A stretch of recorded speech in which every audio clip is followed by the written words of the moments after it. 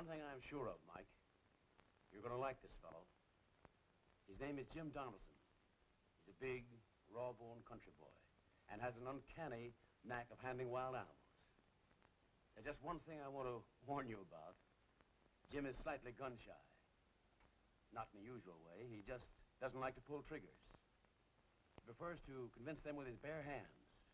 And that goes for anything from a jackrabbit to a rhinoceros. And that's what I like about it. He's a zoologist and not a killer. I won't be there to bring him back alive, so it's up to you to send him back alive. You know, as I know, that anything can happen in the jungle. Hello. Yes, he is. Mr. Dannaldson again. All right, let me in. Hello? Oh, hello, Jim. Yes, I'm just finishing it. Oh, you haven't to worry in the world. No, no, no. He'll be delighted that you're taking my place. I know it, Jim, but I can't be in Washington and Brazil at the same time. Now, wait a minute. Wait a minute, I'll read you what I've written. Give me that page that you typed, will you please, Miss Wilson? Here you are, Jim. Mr. Miguel Roginsky, Belém, Brazil. Dear Mike, lean up against something solid, and I've got bad news for you. The trek up the Amazon we planned is off, at least for me. I waited to the last minute to tell you because I knew how disappointed you'd be. But Uncle Sam comes first, and I've got to stick around where I'll be handy. But now I've got some good news for you. There's a young fellow, a protege of mine, I'm sending in my place. I know you'll treat him exactly as you would me, and you'll get a kick out of his enthusiasm and the way he tackles his job. Yeah? Oh, that'll be all right. Now, the rest of the letter, Jimmy, is not important. It's just a sales talk about you, and I know you'll live up to it. Now, calm down and no more telephone calls. What? Oh, the money and the tickets. Oh, Miss Wilson will bring those over to you. And by the way, Jim, since you're taking my tickets and my money and my trip, let's make a clean sweep of it. I'm going to give you that ring of mine that you've been admiring, and I hope it brings you the same good luck it's always brought me. You just keep your eyes open and your mouth shut and listen to Mike. He knows all the answers that you think you know. I'll be down at the pier to see you off. Goodbye. Now, finish that, Miss Wilson. I'll sign it. We'll get it off by air mail.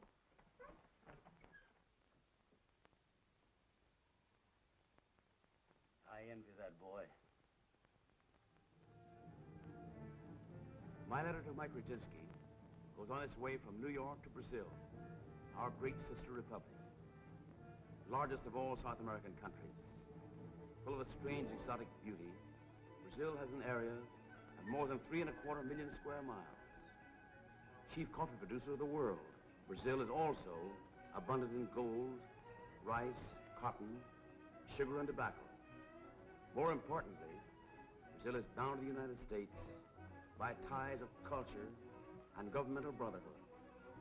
Good neighborliness is more than an empty phrase, and friendship has a real meaning. The principal city is famed Rio de Janeiro, capital of the nation, and capital also of fun and frolic, gaiety and glamour. My letter, however, is not flying down to Rio. It flies instead to Belém. Belém lies at the mouth of the Amazon like a jewel in velvet. The city is bound on one side by the jungle, on another by the sea, and on a third by the Amazon itself. The sea and the river slash at the borders of the town like knives, and the jungle, fierce as any wild animal, forever raids its boundaries. These are some of the natives of Belém, part of Brazil's 46 million friendly people.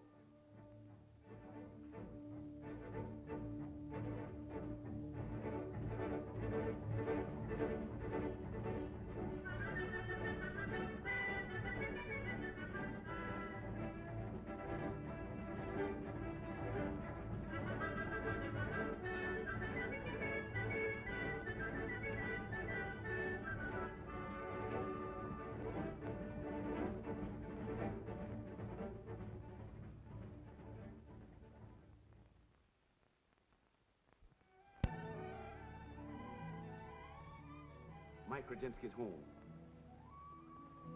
The Villa Nina, named for his wife, with a postman bringing my letter.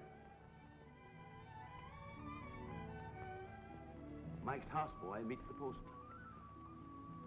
The letter is destined to send Jimmy Dannaldson into conflict with the jungle, into hand-to-hand fighting with Red Anaconda and ferocious Jacaré.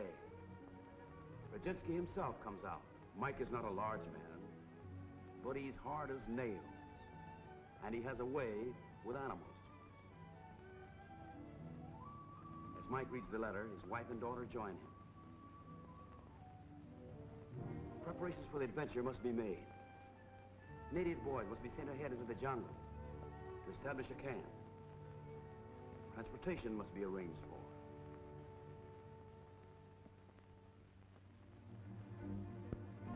The ship comes into harbor, and there's Jim Dannaldson, the big fellow on the left, with Clyde, an associate, who also happens to be a friend of Roginsky's. The waterfront, alive with activity. A fleet of river cargo boats. These picturesque craft play an important...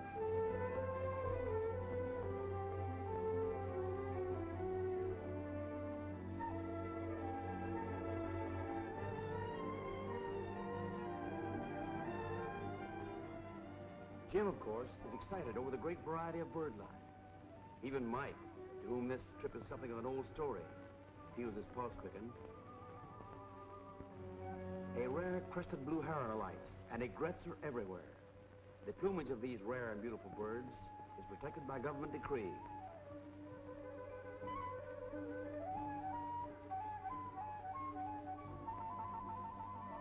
Now in quiet waters, waters so still they hold no hint of danger, they come to the jungle's edge.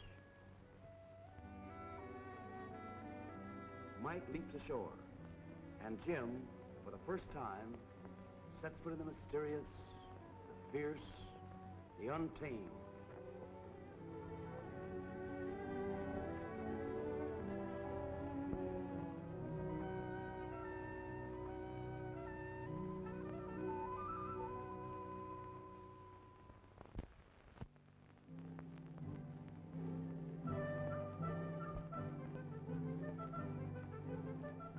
An exciting week passes for Jimmy. Guided by Mike, he has found the jungle overpowering in interest, and already he has accumulated a sizable collection of small animals and a few birds. As he returns to camp with Mike from a brief expedition into the underbrush, the native boys are preparing a meal. A man develops a good appetite in the jungle, and he needs his 3 square meals a day with plenty of vitamins. Here are a couple of Jimmy's catches, already accustomed to captivity. Jim and Mike sit down and the native boys serve them. They will eat farina, made from mandioca root, and various meats roasted on skewers and spits. The food is wholesome, healthy, and sustaining. And eating outdoors, as every Boy Scout knows, always seems better than eating in stuffy rooms.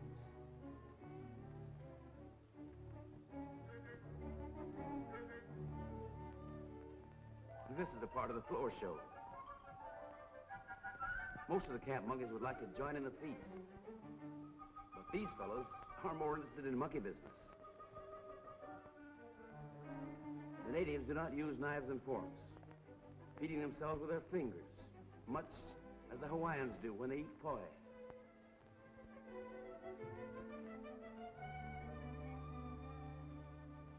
Wilbur, a woolly monkey, has become the camp pet, and he's philosopher enough not to mind his chain. Mike and Jim, you'll observe, haven't yet acquired the hand-to-mouth technique. In the jungle, fine feathers do make fine birds.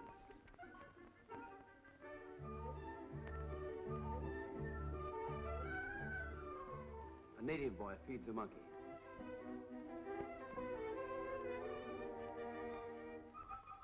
A rare white-mustached marmoset. The woolly again, solving the mystery of an orange.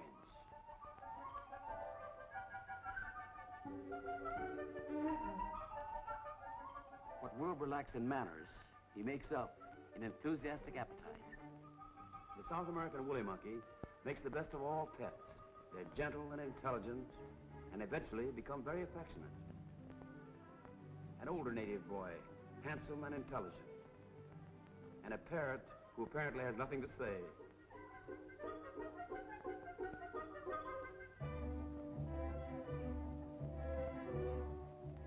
As the boys finish their meal, Jim and Mike, in a hurry to get back into the jungle, prepare to set out once more.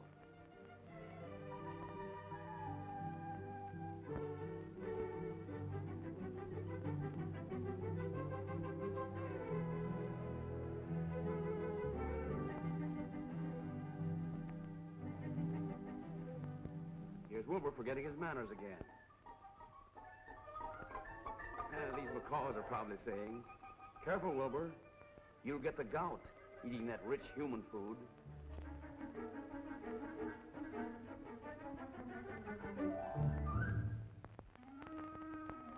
A young boa constrictor, but too young to be dangerous. He's got it.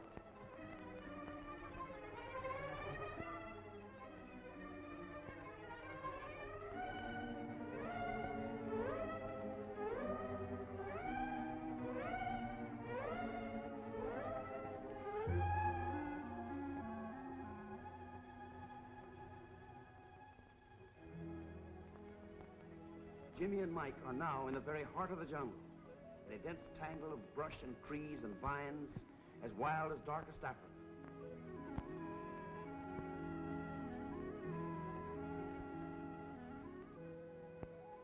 A family of tapirs browsing.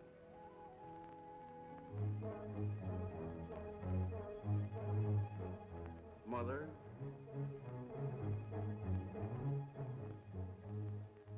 baby, and father.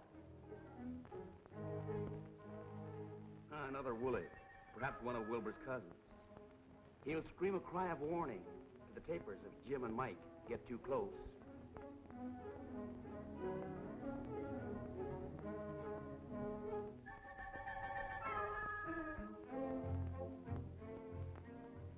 Baby tapirs, whether of the South American or the Malayan variety, are always striped, changing color and losing their stripes as they grow older.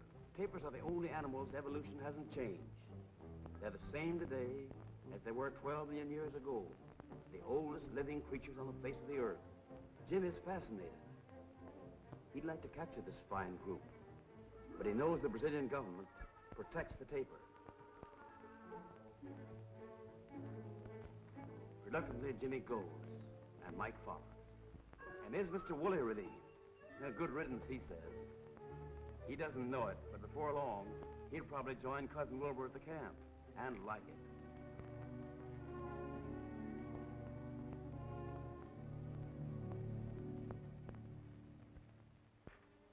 These are iguanas, large South American lizards. Full grown, they are sometimes 6 feet in length. How would you like to have an iguana steak for dinner? As the iguana climbs the tree, he may not look very appetizing, but the natives love him broiled. Jim and Mike want this particular specimen for their collection. With long poles and a wire noose, they bring him down.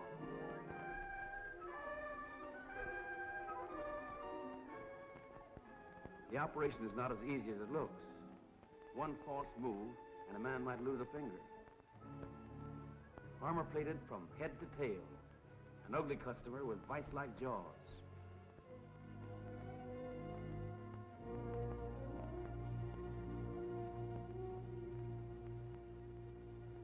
This is the coatimundus, a distant cousin of the raccoon family. He doesn't look particularly vicious, but his claws are sharp and his teeth can bite through a board. Jimmy and Mike see him, and they'd like to capture him. That boa constrictor also sees him, and he has the same idea. He's a brave little fellow, with more courage than good sense.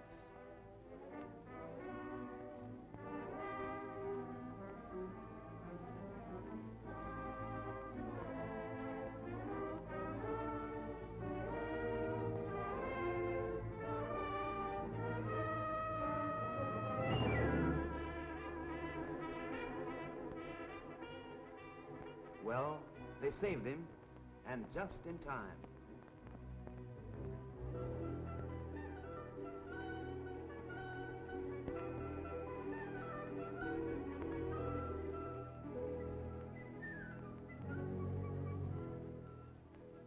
The little coat of money is full of life now, and on his way to join the camp collection. Jim decides to go exploring without Mike. Up the Amazon he goes, past trees and vines and foliage woven by nature into strange and beautiful patterns and designs. This is the jungle, as yet unconquered by mankind. As he paddles along with a native boy, he sees a harpy eagle. This beautiful bird is one of the rarest of its kind. His talons are powerful, one of the largest of the eagle family. He is by far the fiercest of the lot. He kills, of course, only when he's hungry, but he's hungry often. With razor-sharp beak and cold, piercing eye, he appears exactly what he is, the tiger of the air. Jimmy catalogs him for future reference.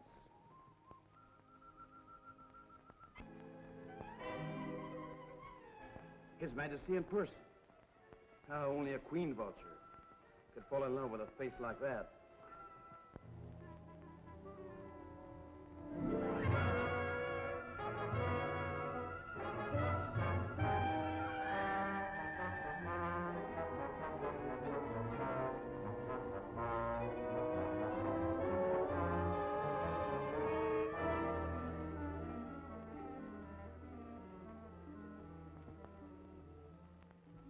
Jimmy goes on his way, not knowing he is destined to meet the anaconda and feel the grip of its deadly coils. Jim and Mike are out in the brush again.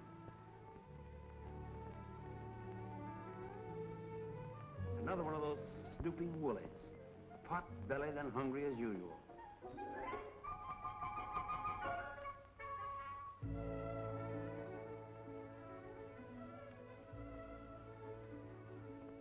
Nearby, a pair of jabiru storks, minding their own business, they preen themselves in the sun.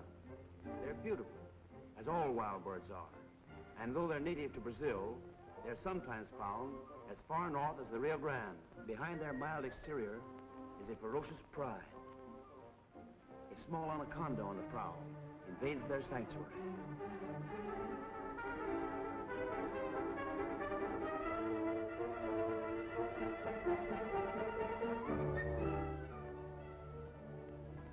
Another anaconda will never grow up.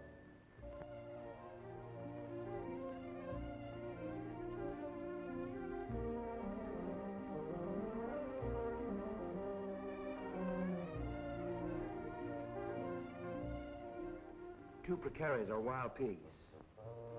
These little animals don't like anything, not even themselves.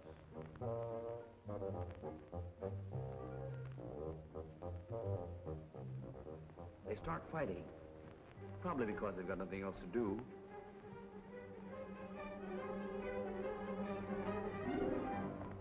It's only a family squabble, but it gives Jimmy his chance. While father and mother do battle, he gets it.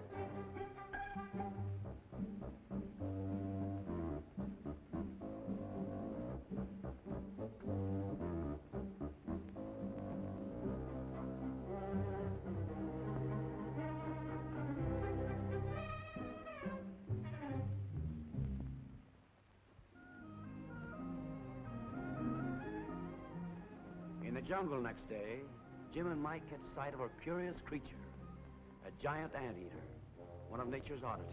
Like nearly everything else in the jungle, he apparently is looking for trouble as he invades the privacy of another anteater's home. This is the lady of the house, with her baby on her back. The fur of the giant anteater is feather-like, and nature's camouflage blends the animal with the surrounding foliage. Jim is all for making a quick capture, but wise old Mike suggests they take their time, for there may be a fight, and when it's over, both animals may be easily caught. Sure enough, as the mother moves away, the head of the family, old Snarzola himself, comes out to meet the intruder. Harmless as the anteater appears to be, He has a strong, cat-like set of claws, nearly an inch long.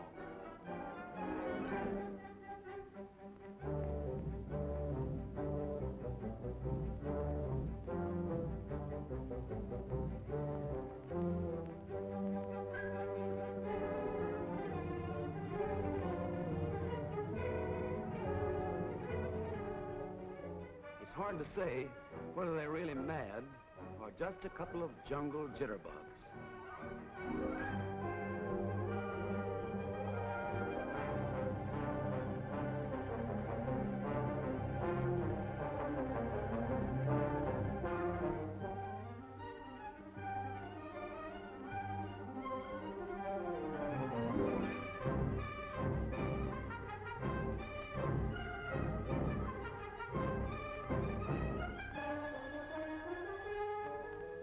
It's a draw.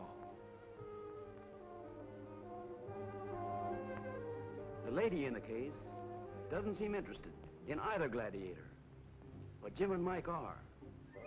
As the fighters call it quits, which means a moral victory for Schnazzola, they move in.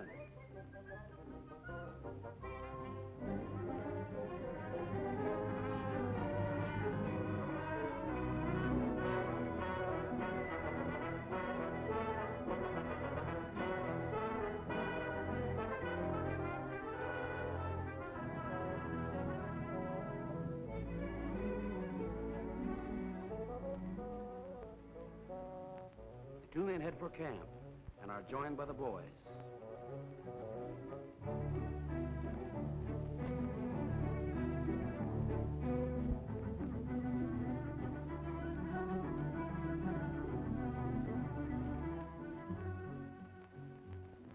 As the anteaters are caged, Mickey the monk chatters an excited greeting to the new guests.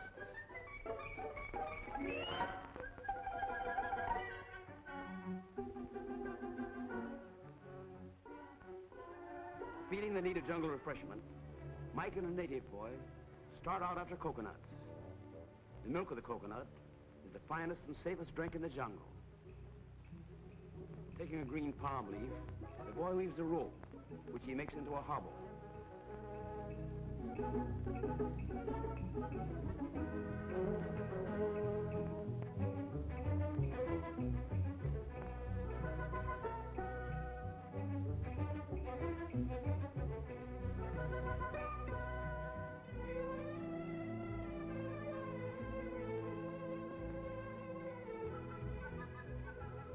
He will use the hobble to bind his feet together while he climbs the coconut tree.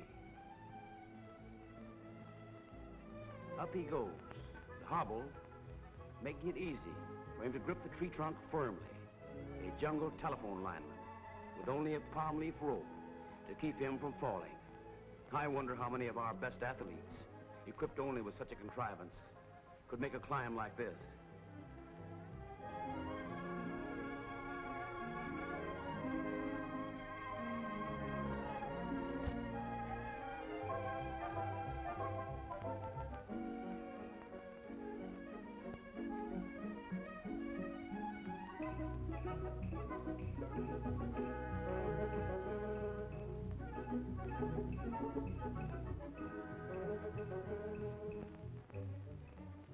Down come the coconuts. And down comes the boy, sliding easily, the soles of his feet as rough and as tough as sandpaper. Gathering the coconuts, they carry them back to camp.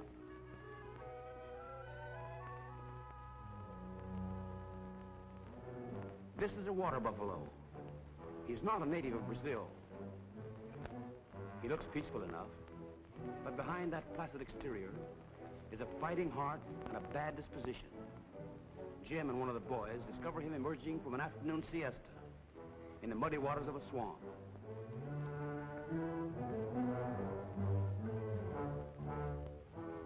These are alligators. They flourish in the Amazon deltas, and the buffalo makes up his mind he'll have to get off his reservation.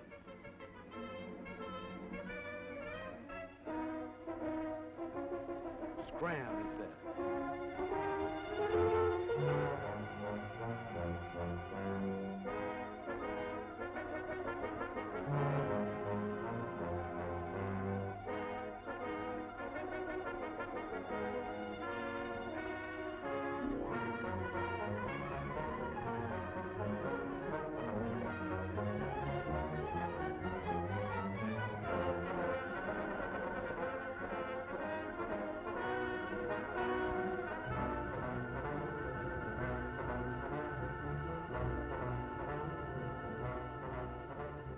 that's that.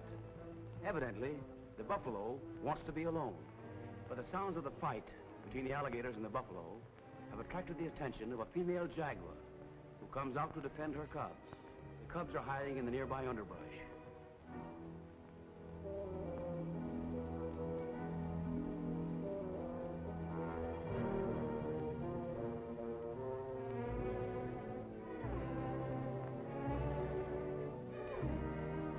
He's a selfish fellow. Wants the entire jungle to himself.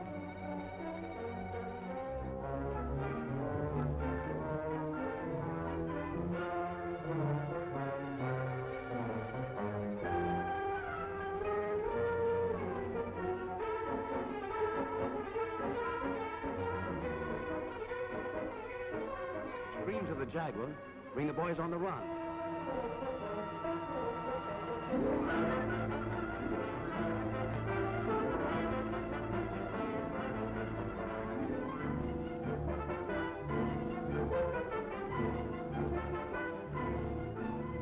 It looks as if the jaguar has had enough.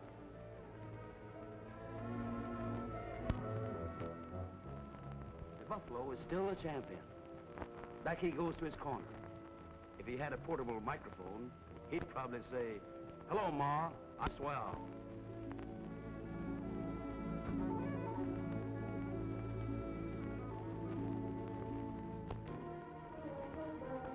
Caught by the neck and all four legs, the jaguar struggles and snarls in helpless fury.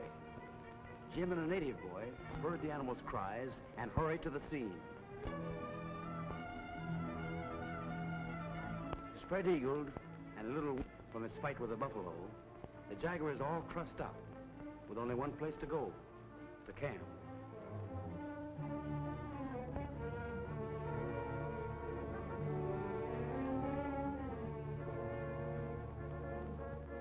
And here's old Sourpuss the champ, sitting in nature's bathtub. He's still grouchy. He may not know it, but his turn will come, back to camp with another prize. Mike runs to meet Jimmy, who is very proud of his catch. Jaguars are not often so easily taken.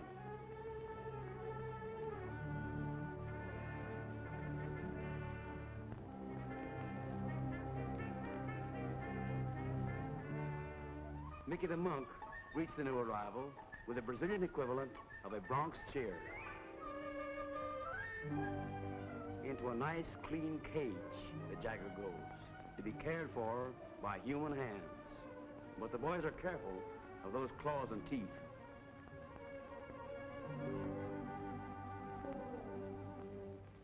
Here are the orphan babies. Jim and Mike returned to search for them, but did not succeed in catching them until late that night. The black one is a very rare specimen. The ratio of black jaguars is only about 1 in 10,000. After a job like that, a drink is in order. With his machete, Mike slices a coconut. The coconut is an example of nature's form of insulated refrigeration. Exposed to the hot tropical sun of 120 degrees or more, the green husk, which covers the hard shell of the coconut, keeps the milk inside as cool as if it had just come out of an icebox. Wilbur bides his time, his eye on Jimmy and the coconut.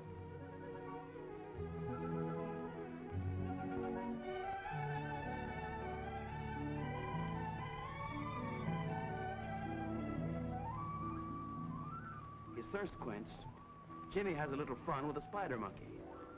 These monkeys are temperamental and hard to handle. Regular jungle prima donnas with a great sense of their own importance. "Get away from me, big boy. You bother me," he says.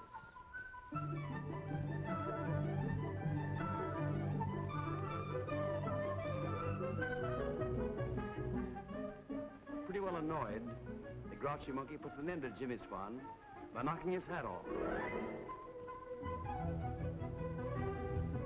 The men gone, Wilbur looks the drink situation over. He decides to have a few on the house. He drinks monkey fashion, cupping the milk in his hands and having the time of life. The monkeys can do a lot of things that men can do, but they can't open a coconut.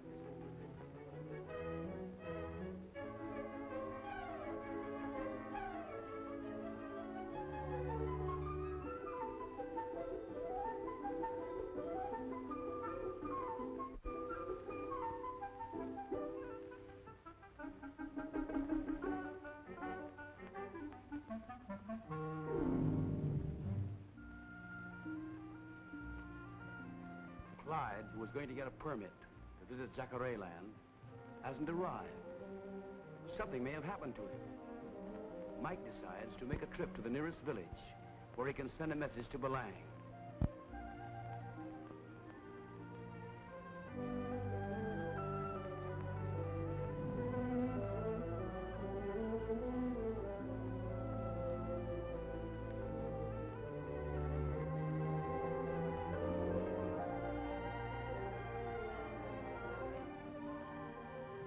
With native boys, he starts out across the lagoon, thick with water lilies.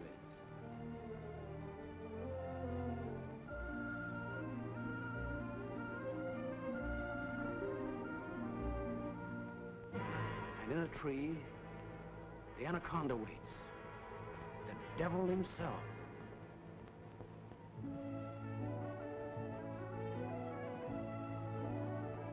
Jim now does a foolhardy thing. He takes off his gun. And a gun in the jungle is more important to a man than water in the desert. On a nearby vine, a butterfly pauses in its flight.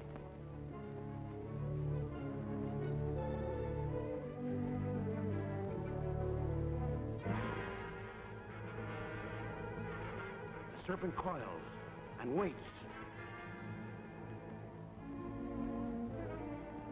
Jim comes through the vines unsuspecting, nearer and nearer to the deadly coils.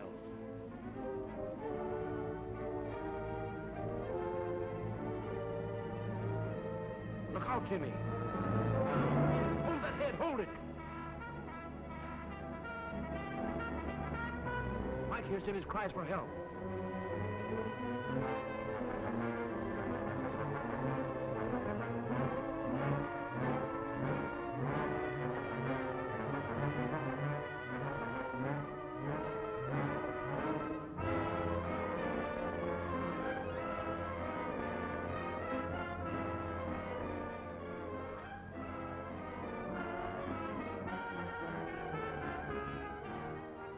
Jim is black in the face, almost done for.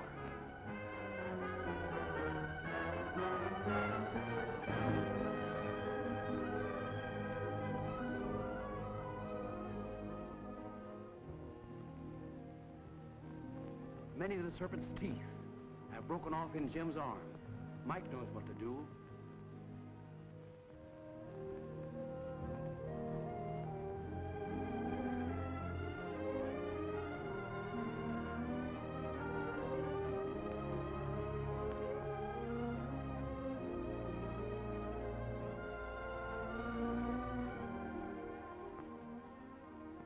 Pretty close shave.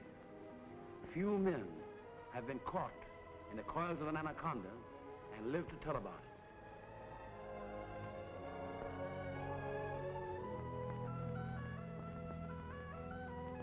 it. Jim explains how it happened. He chased a harmless little butterfly and nearly lost his life.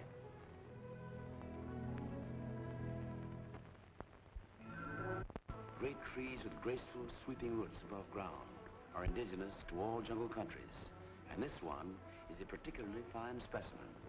Its bare trunk is topped by wide branches in which we find a black, white, and yellow toucan, whose beauty is offset by a regular Jimmy Durante beak. He'd be in a bad way if he ever developed sinus trouble.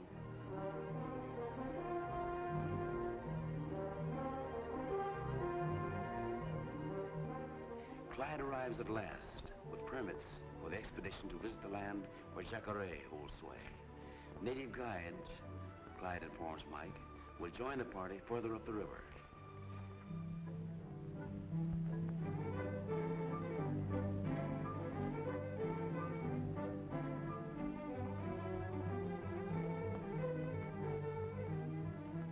As the party moves on, Jimmy sees something in a tree and decides to take a closer look. Two crab-eating raccoons, cute little fellows, with needle-like teeth, take a bird's-eye view of the world.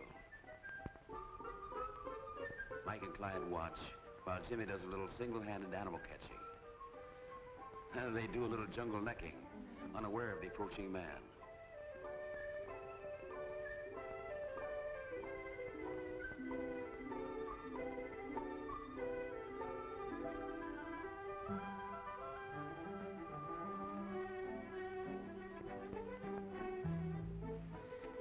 miles along the branch, talking gently in persuasive tones, but he doesn't seem to speak their language.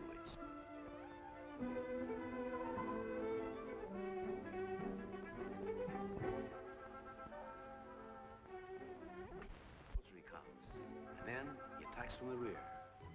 The raccoons hadn't counted on that. Dumb animals are really not dumb at all, but man can usually outsmart all of them.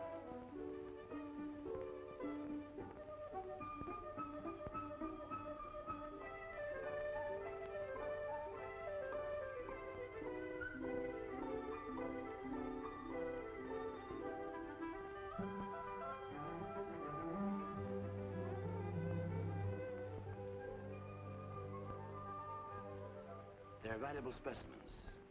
As they're put into the cage, we know they'll be safer in captivity than they ever could have been in the jungle. They no longer need to fear the anaconda, the boa constrictor, or the jaguar.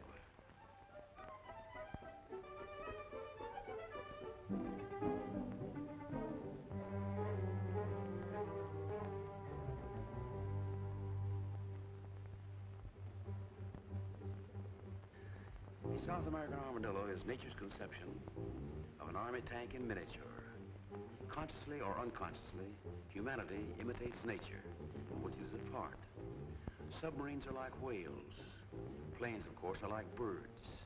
And when Da Vinci, the great painter and inventor, designed the first tank centuries ago, he may well have drawn his inspiration from the armadillo.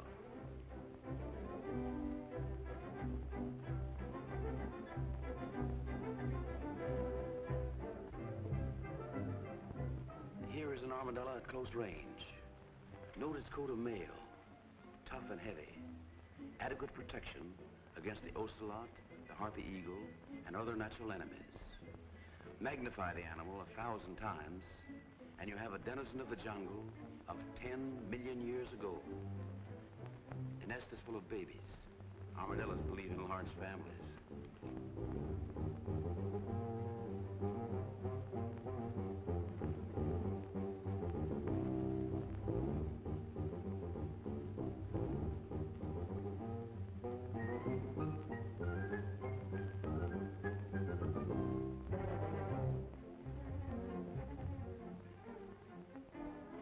The largest rodent in the world is the South American capybara. These are young ones, though they look something like guinea pigs. When they're full grown, they often reach a length of 4 feet, and being rodents are sometimes referred to as giant rats.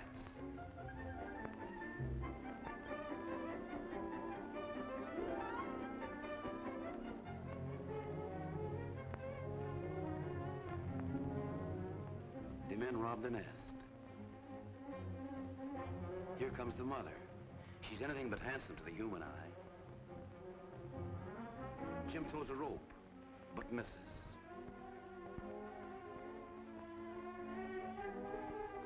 Disconcerted, she runs the wrong way, and now he's caught her.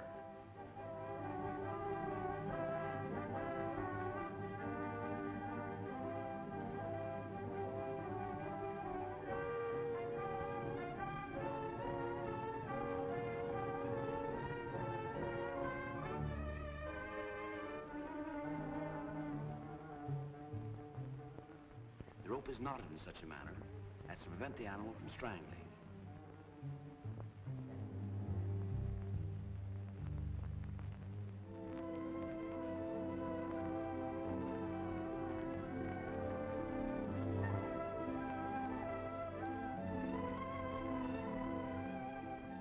Again, the carts give way to a boat, and the expedition heads up the river towards Jacaré land. Now the jungle is dense, and the terrain flat and swampy.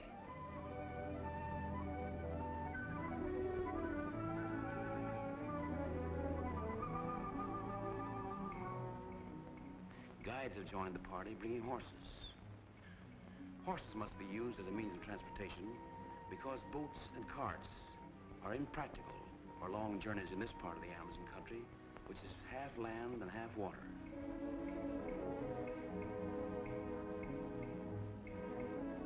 The native carrying the tree branch uses it to brush away flies. Crossing lakes and small streams, the expedition comes at last to the domain of the great killer, Jacaré. Here the anaconda itself never dares venture. Here the jaguar keeps its distance, and even the water buffalo, as tough as he is, able to rout the alligator or almost anything else, stays out of sight.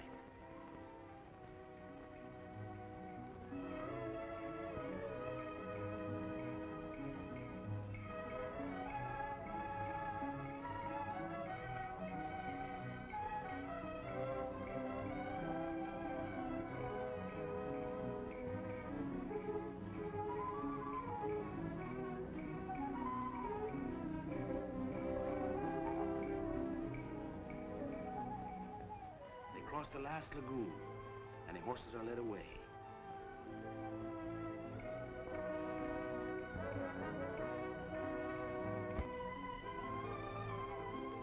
Mike has a final word with the chief guide and bids him goodbye. Then, calling the boys, he gets into a long dugout canoe. The canoe may look ungainly, but it maneuvers well in the shallow water. It has to.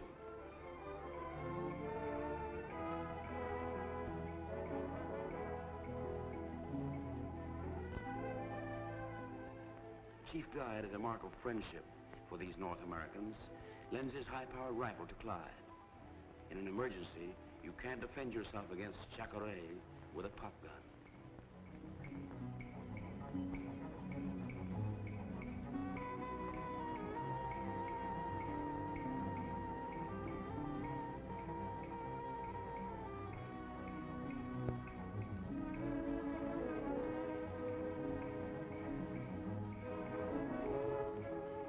The guides move down the river, leaving Jimmy and his companions to face Jacaré in the death-infested waters of the Amazon.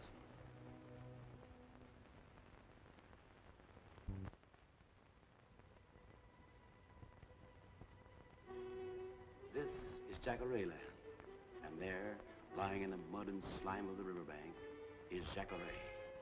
His common name is Cayman. Brazilians, who call him Jacaré, know that his real name is Murderer. Jacaré's strength is almost unbelievable, and his hungry jaws devour any living thing that they can reach. Look at that death's head, horrible but fascinating. You wonder in what ancient nightmare of nature the idea of this beast was born. There must be a reason for every form of life, but no one has yet discovered a satisfactory reason for Jacaré. He's something out of Earth's dim dawn, like something created long before mankind was given a soul. There they lie, dreaming dreams of death and destruction. If people are sometimes like animals, then animals are also like people. But what sort of people are these monsters like? They catch the smell of human flesh. It excites them to frenzy. Their small brains fuming with hate as they fight among themselves. Even now, they give no quarter and ask none. Killing is all they think about, all they know, all they live for. Most wild creatures kill only to eat, but Jacaré loves murder for murder's sake and thrives on it. Here is Jacaré in the stream, swimming toward the dugout.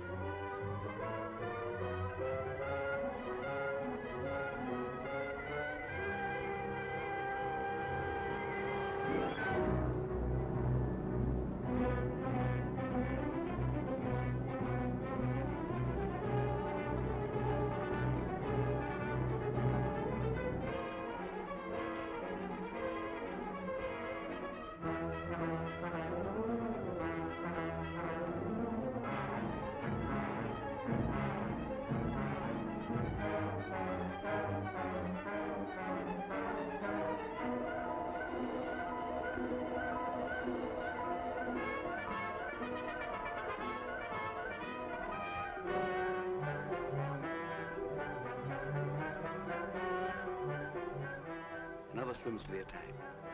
He too is roped. He fights, and it's difficult to say whether he wants to escape or kill the men.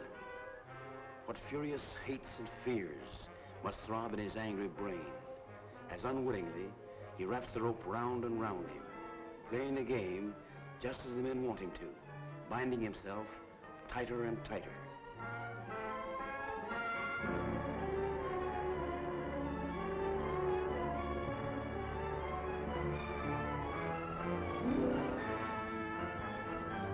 The monster is hauled in, thrashing and twisting, angry and defiant. The jaws of death.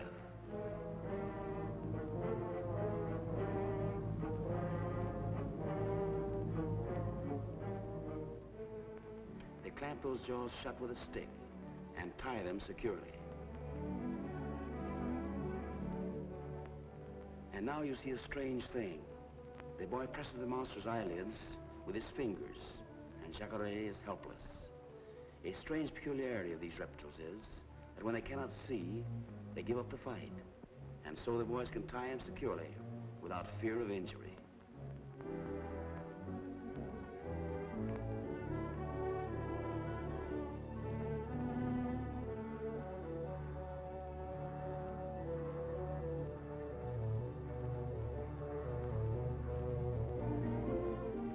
Jacaré's weight is immense, up to half a ton, and his tail is a weapon as well as a rudder, almost as dangerous as his teeth.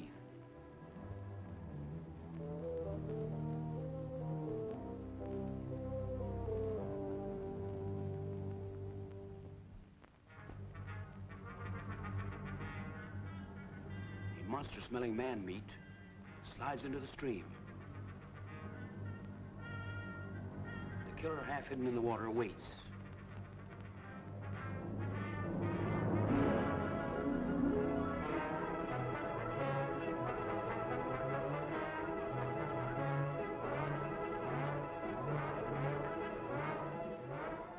Clyde dare not fire. He might hit Jimmy.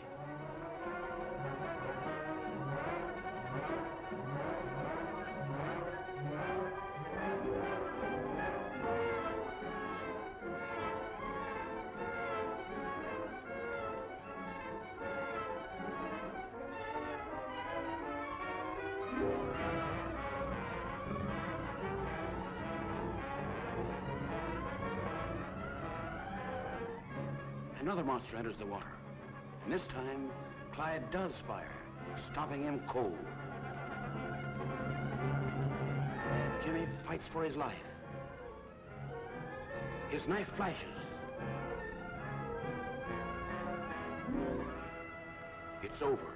Almost exhausted, Jimmy swims toward the dugout, and Jacaré slowly sinks to his death in the mud of the river bottom.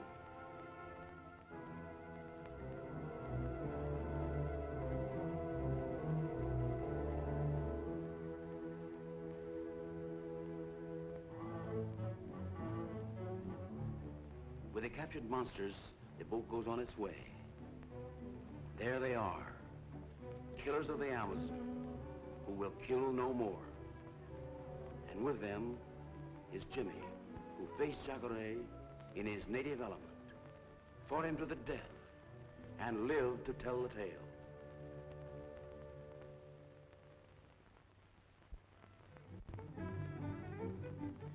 Jim and Mike inspect the birds and animals, making sure that all are well caged for the trip home.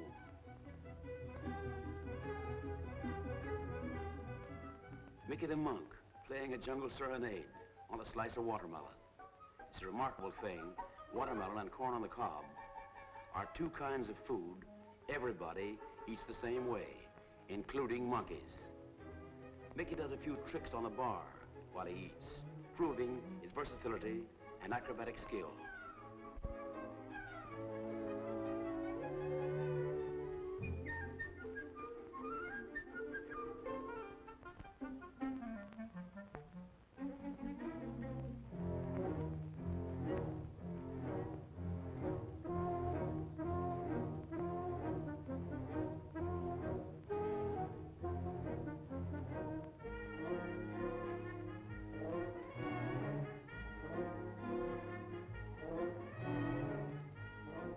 The anteaters are ready for the voyage.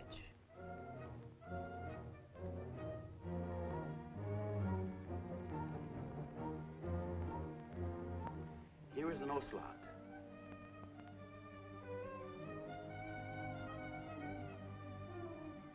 Jim plays with his sleek and slender animal, quite a fighter in his own right.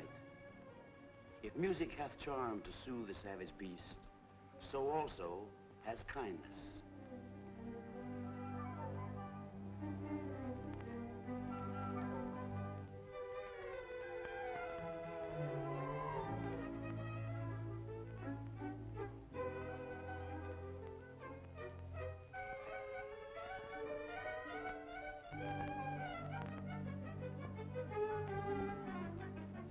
Wilbur the Woolly has finally found the solution to the orange problem.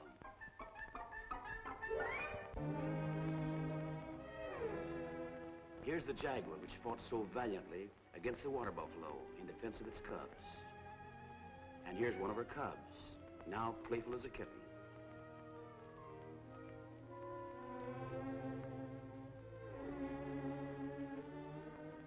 Here's the rare and beautiful black one.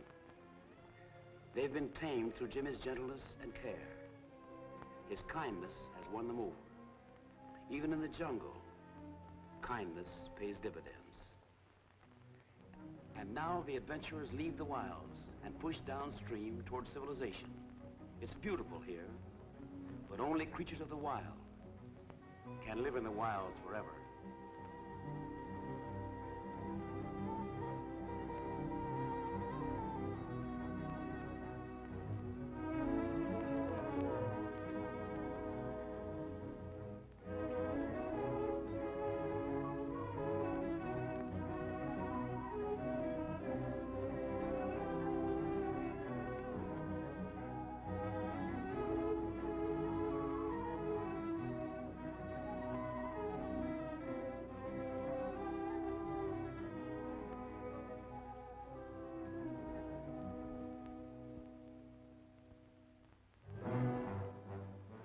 The old champ, caught at last. He might have been able to whip anything in the jungle, but he just wasn't good enough to defeat Jim and Mike. Onto the boat he's hoisted. No more wallowing in muddy waters. No more challenging the world. He's headed for a nice, clean, comfortable zoo now, where he'll dream the hours away, thinking of his victories.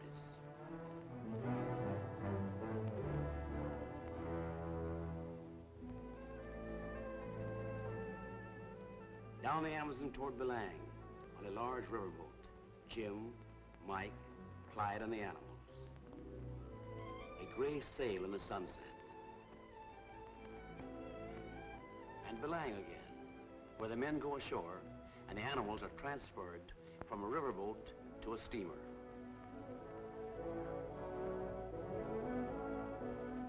Here he comes, the reincarnation of Jack the Ripper. And there he goes, harmless as a bale of rubber.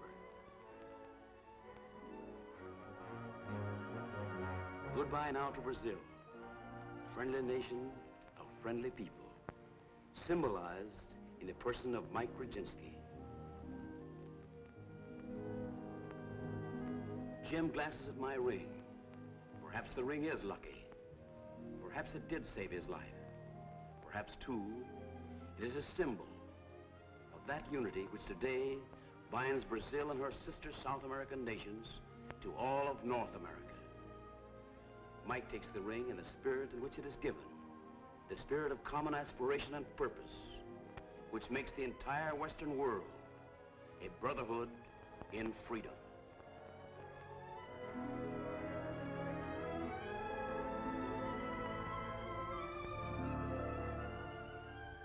Mike waves to the dock as Jim's ship pulls out. And Jimmy, you may be sure, leaves regretfully. It has been a great adventure for Jimmy, and it's made me just a little bit homesick for the jungle.